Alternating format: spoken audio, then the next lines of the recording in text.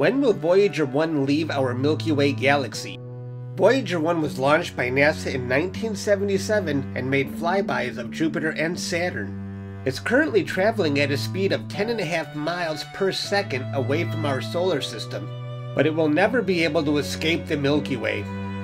Voyager 1 would need to get up to a speed of 341 miles per second to leave. The spacecraft will orbit the center of the Milky Way Galaxy until it collides with something or disintegrates. And if the spacecraft survives long enough, 500 million years from now, it will complete a full orbit through the Milky Way. Thanks for watching.